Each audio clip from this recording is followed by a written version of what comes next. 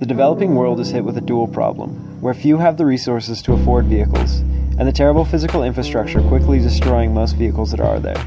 There are also huge issues with supply chain, which limit access to fuel and power. We have found that our current model in the developed world is also unsustainable and causing massive environmental issues.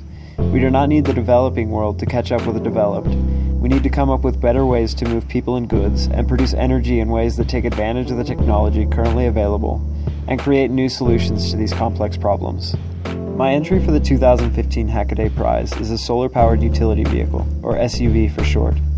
I designed the vehicle for the work that I do in South Sudan. I needed a mobile workshop that would allow me to move from place to place and power tools when I got there. While I designed it for this specific purpose, I believe as a platform it could be useful in many other ways. Many of the areas in South Sudan where I live lack any sort of municipal power. In many rural areas, there's no source of power at all. Fuel is only available in limited areas, and even then there are often shortages. Currently, the town I live in has been out of fuel for almost a month.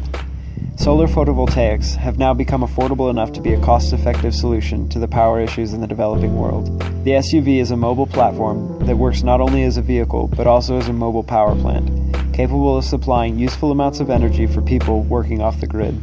This means people doing mobile medical outreach clinics could bring their machines or a small fridge for vaccines out to where people are.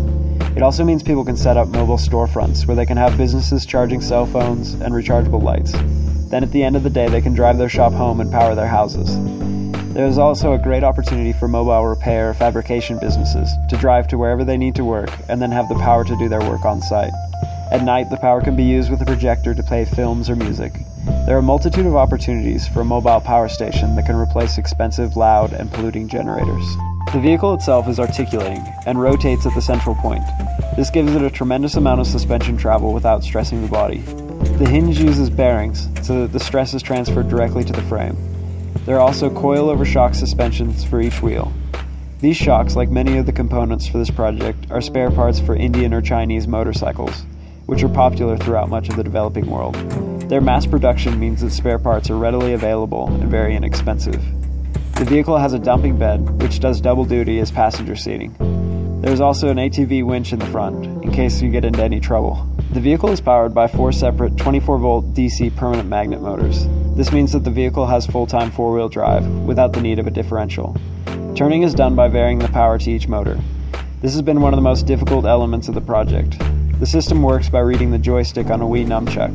This is the set point for a PID control loop. The input comes by reading a sensor that reads the degree of rotation at the hinge point.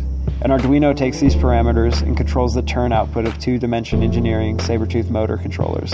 These have been great controllers, and I've had a great experience working with Dimension Engineering. I had a problem with one of the controllers, and they sent me a new one for free to Australia so that somebody could carry it out in their check bag. Sourcing parts and finding replacement parts has been a huge challenge here in South Sudan.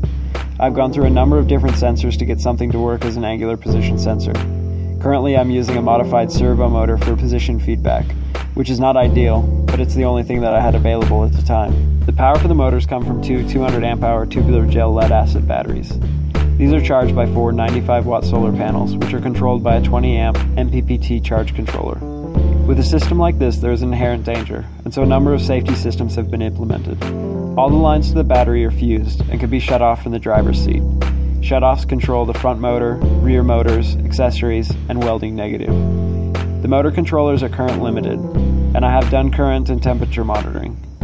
Motor drive control from the Arduino to the motor control is done by packet serial with a checksum, so it can't be corrupted. There's also a timeout limit, so the vehicle stops if communication between the Arduino and Sabertooth is interrupted. The key switch also acts as an emergency stop, and when shut off, pulls the S2 signal on the Sabertooth to ground, which stops the vehicle. For me, the greatest part of this vehicle is the utility it offers as a mobile workshop. I added a bus bar to the front to power accessories. I've modified an old Makita battery to act as a plug so that I can run all my Makita tools directly off the battery.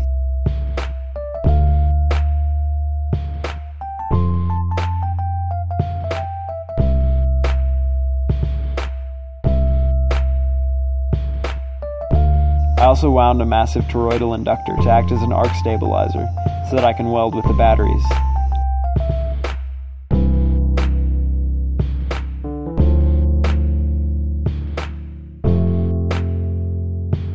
variable power supply, which can run my soldering iron for electrical work.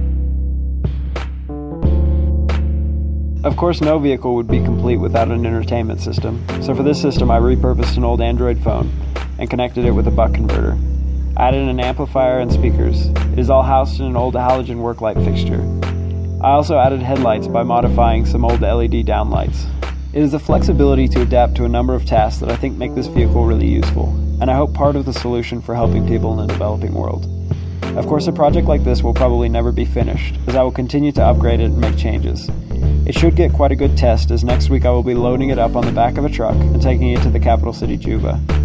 There I'll be loading it onto an old Russian Antonov cargo plane, which will fly up to a refugee camp on the border of Sudan and South Sudan. I'll be there a month. I've been given an old shipping container by a friend up there, and I'm going to use the SUV to cut and weld doors and windows into the container and turn it into a house for my family. The SUV will be my only power source for the project. I will then be traveling back to Australia, where my wife and I are expecting our first child. I hope to be able to complete the long task of creating step-by-step construction plans during that time. I would like to thank Hackaday for creating this contest and helping me stay motivated on this project. I would also like to thank the Hackaday community for their support and suggestions. I've put a lot of time and energy into this project. It has been a source of great joy and also incredible frustration. I really hope that it will be a useful tool and inspires others to think differently about the problems that we face.